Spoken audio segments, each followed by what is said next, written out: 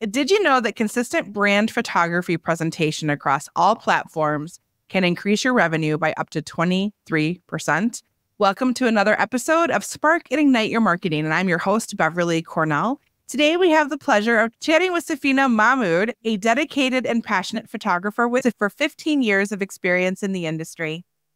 Safina is the founder of Safina's Photography, a company known for its diverse and inclusive approach to capturing life's special moments. Safina's background in education and her unique ability to connect with families, especially children with disabilities, sets her apart in the world of photography. Welcome, Safina. Hey, thank you for having me on. I'm so excited to have you. You have personally shot my family several times, including my wedding.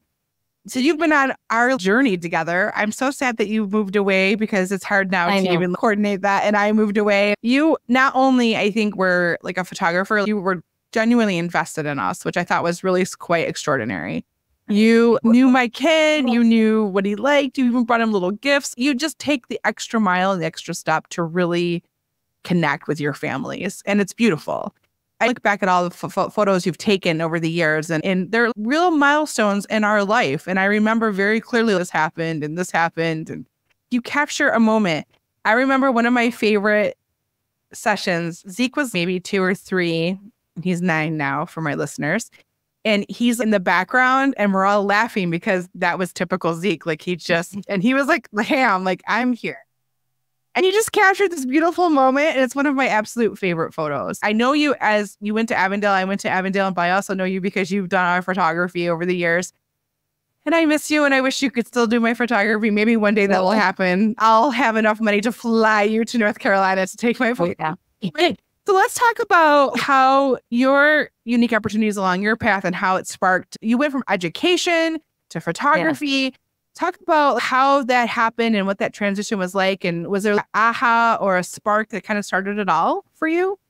When I first started out, it was more of a hobby. And then I started when I was like in high school. I took photography class. And then I would take pictures for family events or my friends' weddings. I was teaching and everything, but teachers always need a side hustle.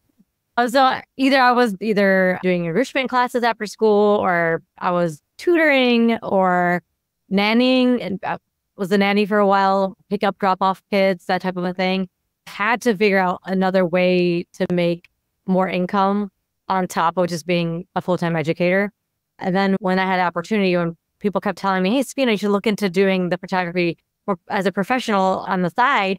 And then I was like, okay, let's try it. So I had put my name out here and there for a little bit. I started doing friends and family events. From there, I saw a post at Oakland University when I was tutoring a student that they needed a student photographer, someone that was up and coming, and called them and end up doing their wedding as my first wedding. And they've been happily married, and I think they have 6 kids or something. A lot of kids.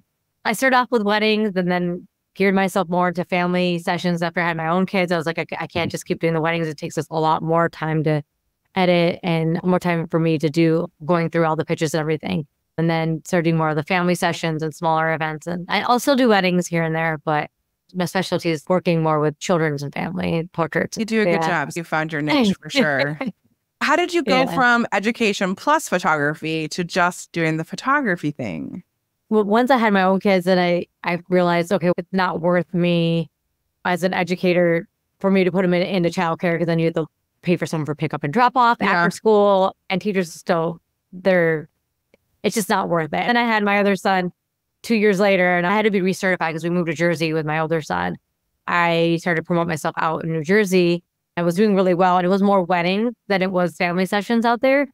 I actually reached out to more of the Indian and South Asian community in New Jersey, and so I kept getting more feedback on South Asian weddings, and that was my forte in New Jersey. We were there for almost 3 years. By the time my name was getting a little bit more well-known, we moved back to Michigan. And then Michigan, it wasn't too bad because I already had almost black clientele from there anyways. It worked out. Facebook helped a lot with Michigan, getting my name back out again there. I would pay for the Facebook ads and promoting specials. Most of the time it was referral because my friend referred me to other friends and family. The great thing with photography with having kids is that I get to pick the time and the location. And majority of the time it's on the weekend or in the evenings. So that works out with having kids. And then my husband is at home with them when I do go out, or sometimes he comes along and the kids will play in the playground nearby or something close by. And then, and it's cute because sometimes my kids become friends with some of the clients that I work with too. So it's a plus there. What's great about what you do and even the entrepreneurial side of you as a mom, like a mompreneur, and you work with other moms, which is great because we understand what that life is like having kids. But what's nice is that like you came to a couple of things even wearing a baby and able to shoot. So you were able to do your job baby wearing. I remember when the last times you shot our family, we were at Canterbury Village. We were doing on the carousels and your kids and your hubby were doing something else on the property. And then afterwards, we all went and had cider and donuts with your family, and it was lovely. So you blend that very professional, do a great job, but also this is who I am, and this is my family, and this is why I do all of this. One thing that I really respect about you is you're very proud of your heritage, and you are very much about like showing other cultures, like even with the school. And so talk a little bit about where your family is from and why that matters to you and important and integrating into kind of your day-to-day world. Originally, my ancestors are from Kashmir, which is the northern region of India and Pakistan, and I believe even Nepal and parts of China too. But my mom and her family are from Pakistan, and my dad's side of the family grew up in Nairobi, Kenya. Like 3 generations there. But originally, I think my great-grandfather was from India. I always tell people I'm South Asian because I'm not really quite sure where exactly they're from. So when people say, oh, where are you from? And I was like, well, I'm just South Asian. Or there's another term called Desi, which is a term that a lot of for people from Bangladesh, Sri Lanka, India, Pakistan, even Nepal too, they will call themselves Desi, which is a term just saying South Asian. And I was born in England, but came to the States when I was 2. I came to Michigan when I was 2, actually. Pretty much raised in America, but I've always loved representing my culture and my heritage, which I feel like is very important. And I try to be involved in not only in my neighborhood community, but also our cultural community, and try to do whatever I can to participate in events or just anything at school events. Like anytime they have any multicultural diversity events, I'm there to be like, okay, I'm here. What do you need? It's just important to me to represent my culture and have my kids understand the culture and heritage too. And I've always been a big promoter of diversity and culture for everything. And I feel like it's just important to have in our society, especially with so much that's been going on in the world. And funny thing is, I'll try to get my name out there for different diverse groups too. And I go to my husband, oh man, I need more African-American clientele, or I need more Hispanic clientele. Because I'm just that type of person that wants more of a diverse like catalog, because I feel like it's important to me to have that representation and not just one group or another group. As a photographer, I feel like every family is important and that they should be represented too. And even with socioeconomic too, I try to get my name out there to help people who can't, for say, hire a professional photographer for a family. I've done buy nothing groups where I've just say, hey, I'm giving away a free family session. I try to do that every year just to get, because there's a lot of families that can't afford to get pictures taken. And I'll do that and I'll get them in. And anytime they need me, I'll get them in for sessions. And same with senior portraits and sessions and stuff like that too. I try to help a lot of kids that parents can't afford for them to get seniors pictures because they get quite costly. I try to do school galas and school events for pro bono and help out with those, and charity events.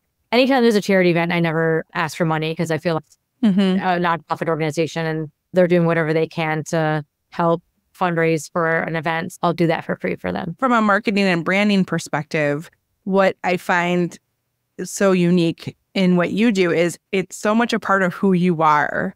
Like you freely share the side of your life. And some people are guarded for lots of reasons because of the society we live in, the situation, news, all kinds of things. But I feel like it's beautiful. The traditions you have with your family, you're sharing them as part of your brand. It's very much a part of who you are. And I think a lot of entrepreneurs struggle with being authentic in that. And they don't know how to balance some of that. Like, how do I show this side of me that's very personal and it means a lot, but also I am professional and informs who I am professionally as well. You do such a nice job with that from a very personal, basic, authentic place. And it resonates because it just shows what kind of person you are. And I certainly like to follow. I am not from that area. So I've learned a little bit about some of your traditions through your posts. I love your saris and the things that you wear. And I witnessed some of the weddings you've done. It's beautiful. And I think through your sharing, you're also educating and you're teaching, and people are able to, I don't know if I'll ever be invited to a South. Very interesting from a branding perspective of who you are, Safina, as a photographer and a person. Tell me about, during all the business that you've done and kind of things that have happened in this 15 years of career now you've had, what have been some of the biggest or most unexpected plot twists? Moving is always a challenge. When we moved up to Austin, we came the summer of 2019 before COVID, was trying to get my name out, and then bam, COVID happened. So that wasn't helpful. But luckily with being out in Austin, the weather's a lot nicer than Michigan. So I was able to take pictures outside and put the mask on, be a little bit further away. And of course, I have a zoom lens, so you could still capture all those intimate moments, but just be a little bit further away. I had a lot of clients actually during COVID, since it was outside. So my business still thrived, even though a lot of others, photographers and other businesses hindered during COVID. A lot of those clients then, after having experience with me, they would hire me again every year for their sessions and refer me to friends and family too. What is it about your industry that really frustrates you, and how do you think you combat that? What frustrates me the most is when people reach out and they're like, how much? And is that, and we don't really need up to an hour, or we only need like 15 minutes. You can get anything in 15 minutes. Especially if it's kids. Like, and since I'm a teacher, I know how kids are. And I know when 1 minute they'll be totally fine, the next minute they could be throwing a tantrum, or they could fall down and there could be dirt on them, or like a boo, or whatever it is. You have to be prepared for that moment. And sometimes it takes 15 minutes just for a kid to warm up to you. So when they asked me to lower the price, if they want a smaller session, and I was like, no, my session is up to an hour, which means I will give you at least up to that hour. If we get done before, that's great. But that's just how my session is. And I don't charge that much to begin with. I like being more of the affordable photographer and someone that anyone could hire me instead of being one of those high-end photographers. I give all my clients all the images. I edit all the images so they get everything. That's a lot different than most other photographers. What is one aspect of your business strategy or decision-making process that has evolved the most over the last 15 years, and why? The camera, the technology has definitely changed. Since when I first started photography, it was film camera. So it costs more because you're taking pictures of film, and you have to be very careful on what you're taking pictures of. Also, the cost of film and then getting it printed was a lot more too. Now I feel like with the technology, there's so many different companies that you could print from, Shutterfly and Kodak, and all. It's just more affordable for people. So I feel like that's a plus. I went from film to 35 millimeter to now mirrorless camera. It's like a complete change in technology. If you're in low lighting and like a wedding venue, you don't have to worry so much about having certain flashes popping here and there. The cost of cameras go up too, right? The lenses cost more than the camera itself. Like that is another thing that when you look at the cameras, you're like, holy moly, like, they're so expensive. And then also software and AI also is another thing that's been a big game changer too with editing and software. Every year it changes. But when it comes to family, even weddings, like I'm sure there even, who knows, robots in the future, but imagine. But I do know that AI has been a big takeover in a lot of industries, and it will also in photography too, because I've seen it myself where people have taken their own picture, put it through AI and with these softwares, and it looks like they had gotten a professional photo shoot done when they did not. And it puts them in a whole outfit and a backdrop already, everything set, their makeup, all of that. So it's just like, oh my gosh, people are going to not need studio portrait sessions anymore if they're going to be using AI. I know that. I put in a couple of pictures through an AI to get LinkedIn, like to see what it's doing. I'm always trying to test the new technology, especially from a marketing perspective, and photography, graphic design all sits in that space. And there was maybe out of the like 30 or 40, there were maybe 3 that actually looked like me that I could pass as me. Some of them are, I know. We're going to live in a society where we're going to meet people and not even recognize them anymore. And not even recognize them. And that's the scary part too with Photoshop too. There comes a point where I don't like to use Photoshop as much. I'll do blemishes. I'll do little marks. I could do that. But when they come to say, oh, can you make me look skinnier? Or can you make my face look like this? Or can you, I'm like, dude, it just won't look good. Like there's a certain point where I will edit and then that's it. I won't go any further to just like pimples or shiny parts or just like scratches on the face. Yeah, I'll do all that. But when it comes to extreme photo editing, I will not do that. I just feel like that's just not me.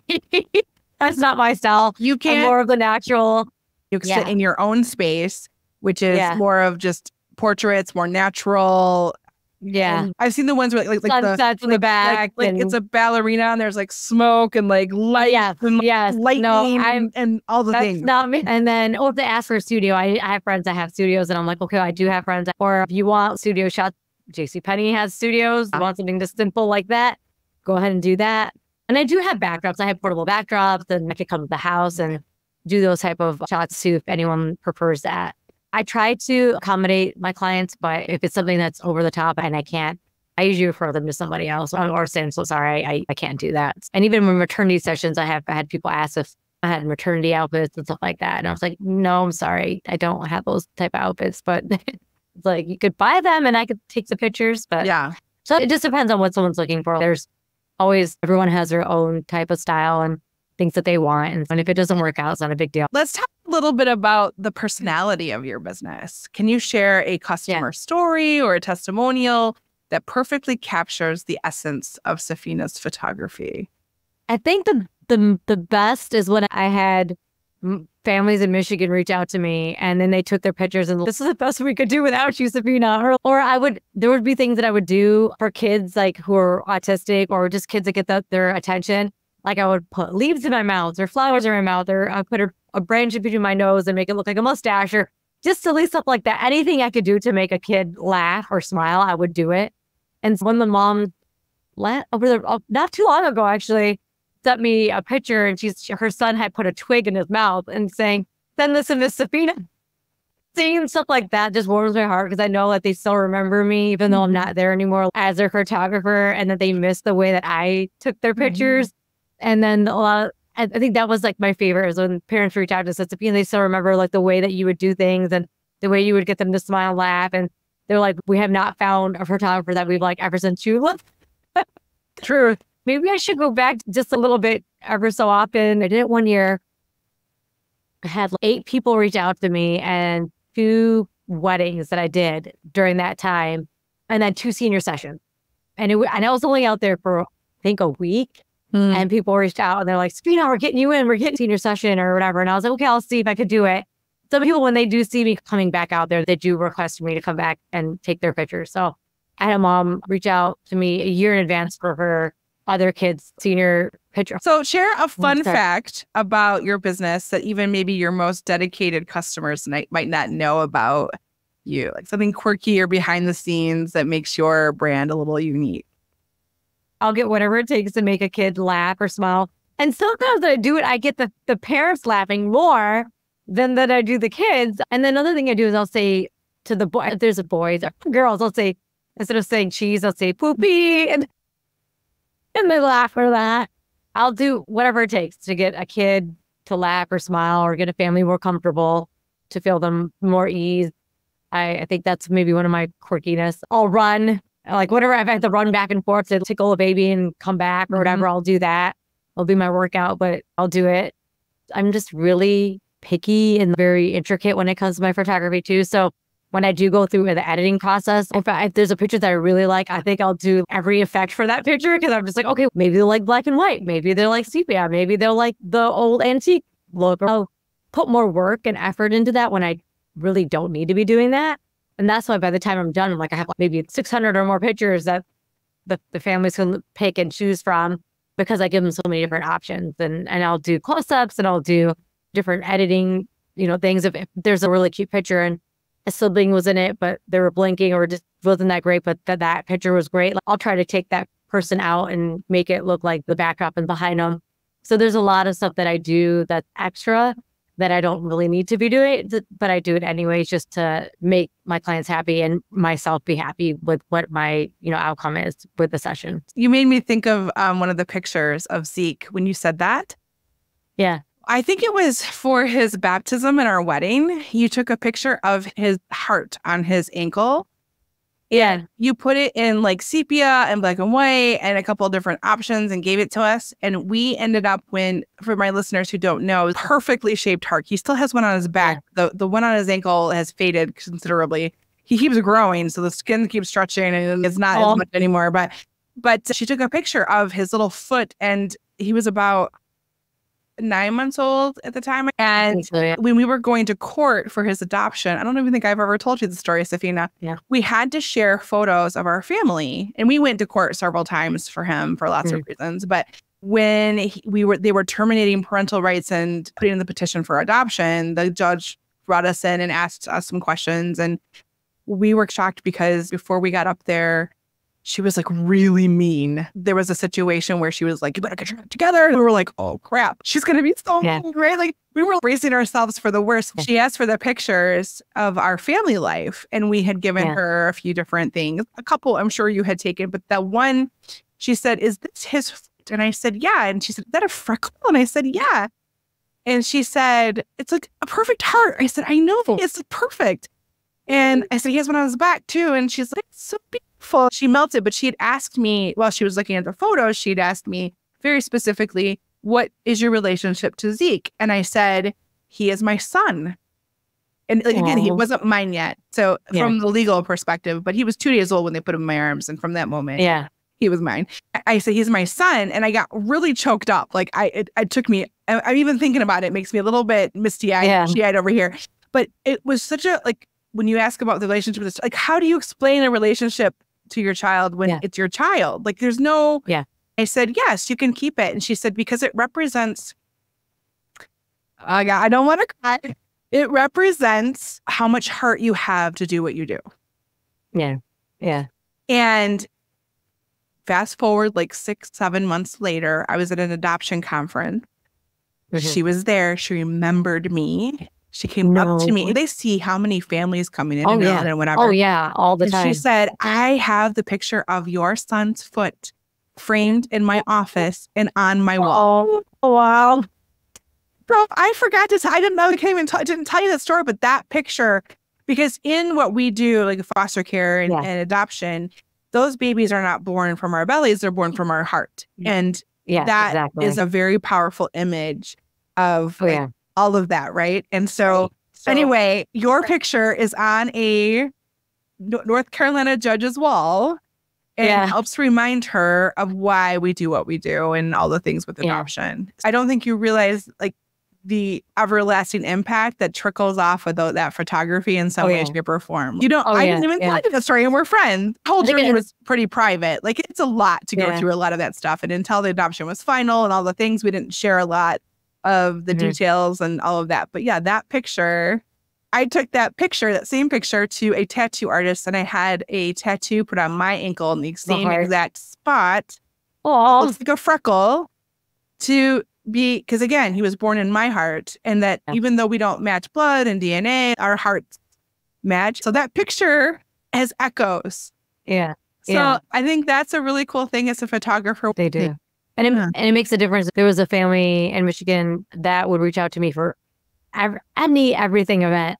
And it would be prom pictures or her grandkids' prom pictures or her kids' homecoming pictures or family pictures. And her one son passed away a couple of years ago.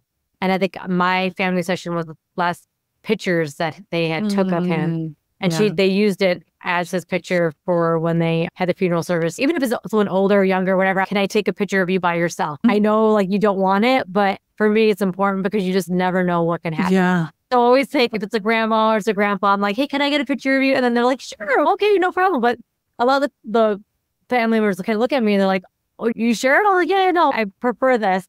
Because to me, stuff like that, because you just don't know what can happen. And I rather have a picture of that person taken than not. Oh, that's such an interesting, you don't think about that. And I know, like, even my grandmother, and I know your grandmother recently passed away as well. We would go to Christmas and stuff, and I always wanted to get pictures of her. Yeah. and videos because I wanted that to have, because I didn't know when the last time was going to be for her. Exactly. You just don't know. Yeah. And because we lived away, I felt like so much time had passed in between visits. It would be 6 months, or it would be, I just wanted to capture it because I just never wanted to have the regret of not having some of those moments. So I think that's beautiful on so many levels, Safina. Yeah.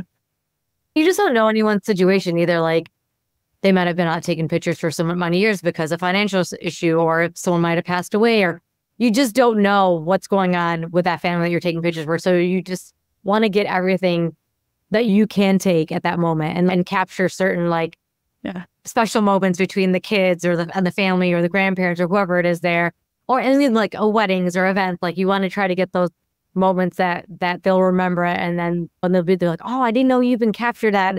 I didn't even know that you even took that picture. Thank you for doing that. When I get that feedback like that, I feel like it makes me want, that's what makes me want to keep doing what I'm doing and keep wanting to be a photographer as long as I can. I'll keep doing pro bono stuff and helping out with different organizations and the schools and helping out families that don't have the needs to get those pictures taken. Our next thing that we do is a lightning round. And it's 7 questions. Okay, so how have you created and maintained lasting connections on your journey as a photographer?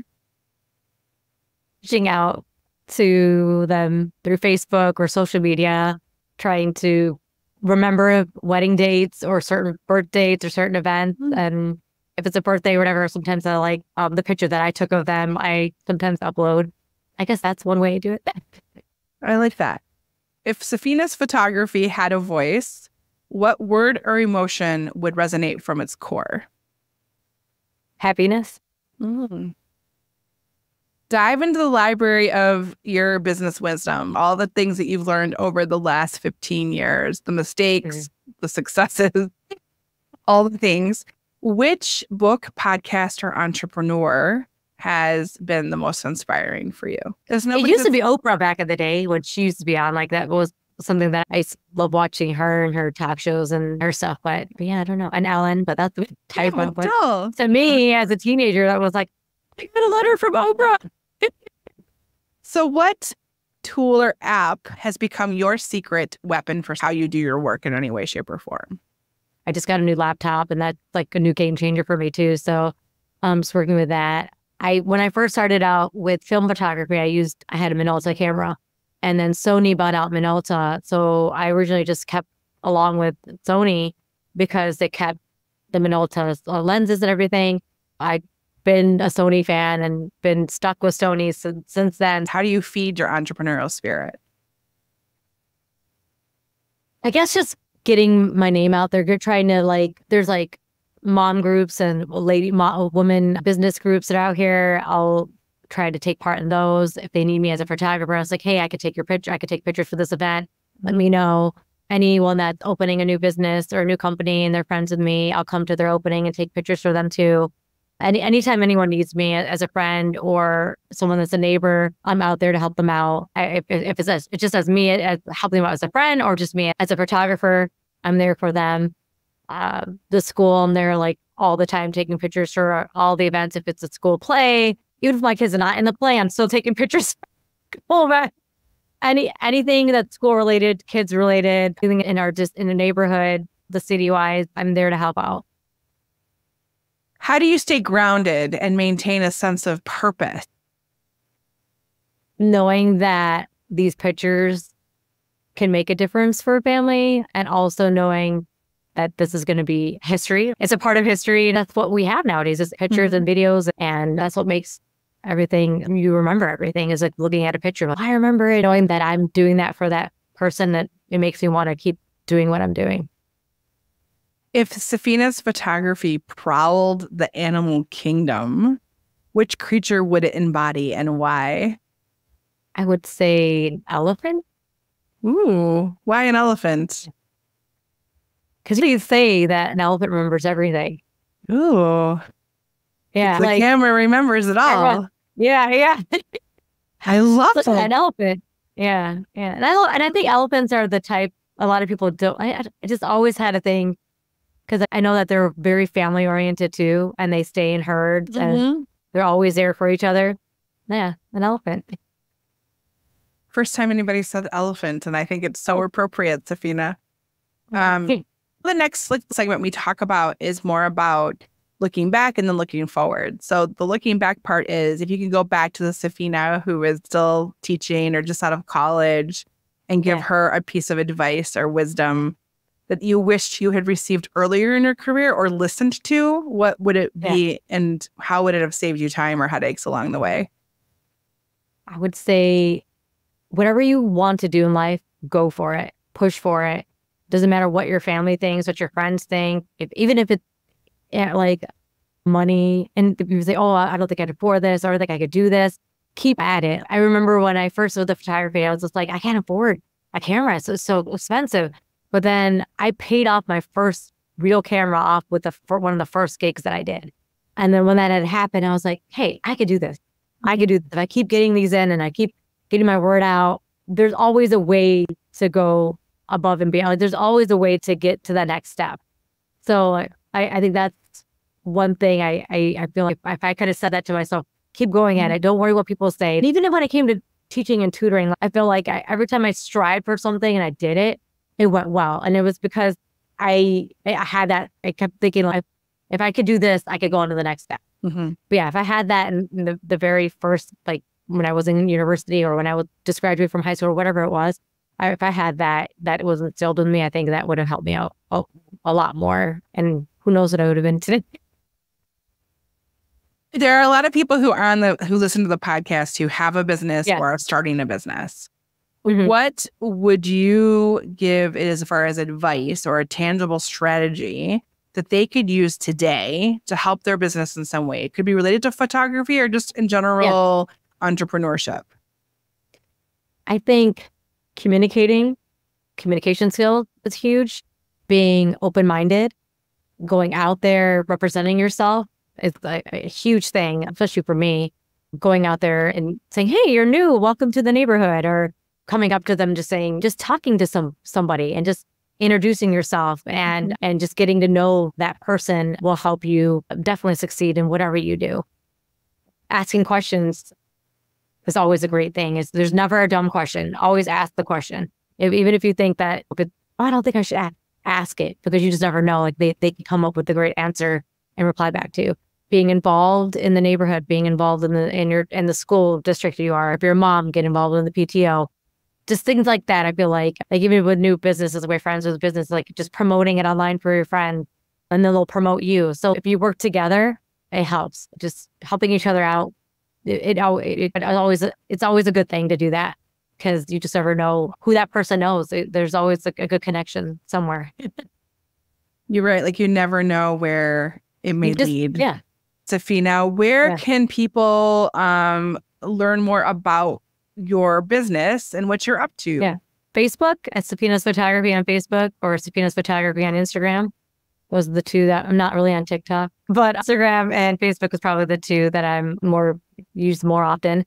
And then I have Safina Mahmood, which is my private one on Facebook too. So yeah. Thank you so much, Safina. No. I appreciate you taking the time today to be on the show, to catch up with me, to talk photography. I miss you. I wish I could schedule you for a session. I know. No. But you never know. Maybe we can pull you guys out to Austin. We can do that. Maybe. You just never know. Your insights have illuminated our listeners' path. And to our listeners, I hope you have found this episode as fun and as enlightening as I did. Remember, you can implement any of these insights shared today into your business. And don't hesitate to reach out to myself or to Safina directly if you have any questions or want any assistance related to what we talked about today. Stay tuned for more inspiring conversations and actionable tips to ignite your business and your marketing journey on future episodes of the Spark and Ignite Your Marketing podcast. And until next time, keep sparking and igniting.